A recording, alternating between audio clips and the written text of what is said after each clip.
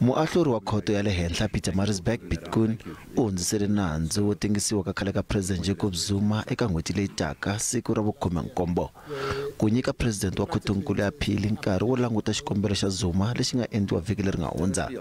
Zuma a nga ri kona ekhoto namuntlha.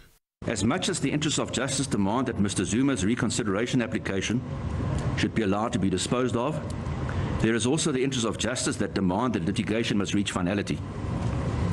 The future progress of the trial must be closely managed by appropriate judicial oversight. As soon as the decision of the President of the Supreme Court of Appeal is made and those proceedings are disposed of, the trial should proceed, absent any other compelling reason. Vulavuri wa nhlangano wa Zuma Foundation manye mixo wa namuntlha u byele vateki va mahungu leswaku Zuma a nge swi koti ku ta ekhoto hikokwalaho ka mavabyi. From yesterday, there was a health issue with the president, but we thought that when we wake up today, all will be resolved and all of that.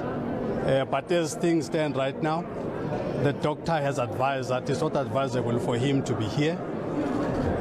But obviously, that on its own is there's a protocol issue around the medical issues. So they're still sorting that out so that we can get finality. Vaseketeri va khale ka President a va ri kona ekhoto ku kuma nseketelo wa vona.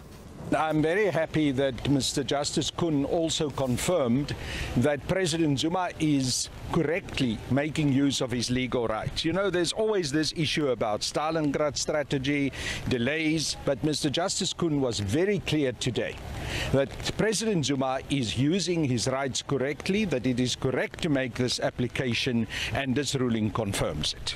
Zuma na kampani ya matlhari ya le France va rixwe milandzu ya vukungundwani, vumbabva no ngomerisa mali swi nga ri enawini mayelana na ntwanano wa mabiliyoni ya tirhandi wo xaviselana matlhari hi malembe ya 1990.